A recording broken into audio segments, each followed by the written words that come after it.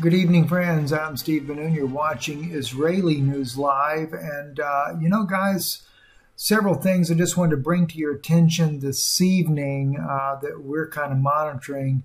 And one of those, if you remember, I mentioned to you just a couple of weeks ago there about the incoming, the debris field that the Earth is going to be traveling through with a lot of meteorites, things like that, that could really cause some major devastation to the Earth. Well, a good friend of mine sent this article to me. Is it an asteroid? Nigerians question strange explosion in Akure. Said earlier in the month on March, National Aeronautics and Space Administration announced that an asteroid will fly over the Earth. This asteroid was referred to as a large, potentially hazardous. The asteroid, of course, called 2012 XA133, was set to pass Earth Thursday, March the 27th. March 27th in Nigeria, that would be at a speed of 53,000 miles per hour. However, with a note of assurance, NASA said that the Earth will not be affected.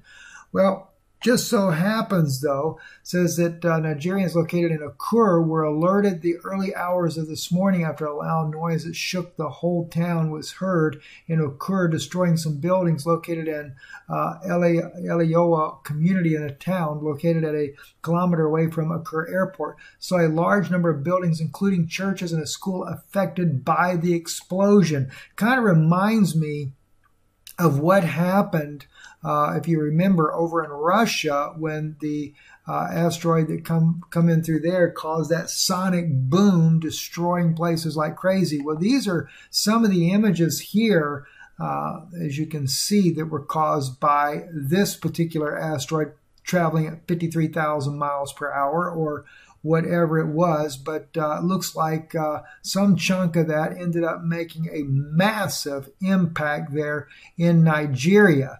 So, it starts to give you some real credence to what we're talking about here, and that these things are real. They are coming. It's not a joke, and very much, as I say, very much really going to happen. Some other things too, and I don't know which video I have up here first. So I'll take a quick look here. This here is from Brother Fernando out of Texas. And this is the military getting their tanks into position, sent to us by Sister Rosa, and but courtesy of Fernando. So God bless you, brother. Thank you for getting this to us here. And we're just a couple of days late in getting this information up. But let me show you the video here that he shares here, the tanks. And I forget, it seemed like it was about 40-something tanks that were actually on this train. Of course, some of those were howitzers as well. And I think it's Fernando talking there on the video itself. And but anyway, I believe that looks like howitzers right there. I can't quite tell myself. It's not my expertise there. And of course, I'm dealing with my cat wanting to come sit in the lap right now, but and also walk on my computer keypad.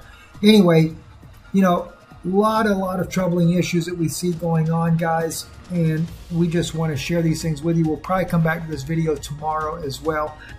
Anyway, God bless you. Thank you for listening. I'm Stephen Benoon with Israeli News Live.